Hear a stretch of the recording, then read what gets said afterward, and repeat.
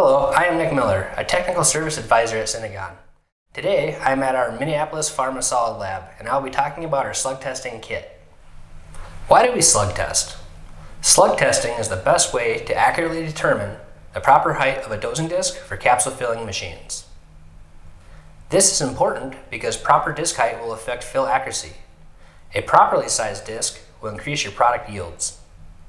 Not only will a slug tester determine dosing disc height, but it can also be used for R&D purposes during formulation of your product, for example, when to add excipients or binding agents.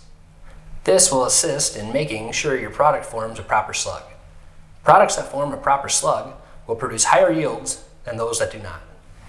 Included in the kit is a slug tester and size 5 to 000 compression pins and dies. After powering on the slug tester, select your pin and die based on your capsule size. First, thread your pin into your slug tester. Place the die holding plate and then your die onto the plate. Before we can begin our test, we must zero the force and the length. To zero the force, simply press the zero force button on the control panel. To zero the length, you must put 250 newtons of force onto the plate. To do this, turn the hand wheel until you see 250 newtons displayed on the control panel, and then press the zero length button. Once the length is zeroed, turn the hand wheel to move the pin back up and lock it into place by tightening the resistance handle screw. Once the slug tester is zeroed, you can now pour your pre-measured product into the die. If your product does not flow well into the die, use a small brass rod to slightly tap your die and allow the product to flow into the bore.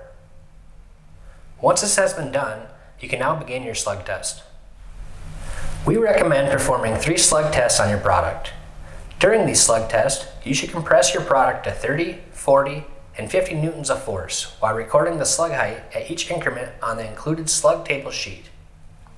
At each increment, we recommend pushing the slug out of the die and testing for slug formation.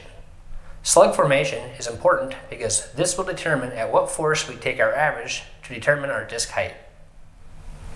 If you push your product out of the die at 50 newtons of force and it has not formed a slug, we recommend performing additional tests at higher compression rates up to 120 newtons of force. You may find that not all products form slugs.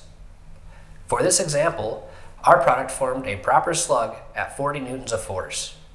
Therefore, we take the average of our 3 tests at 40 newtons, which is 15.4 millimeters. This is our disc height. Thank you for joining us today for our slug tester review. If you would like more information, please contact your area sales manager or your customer support representative.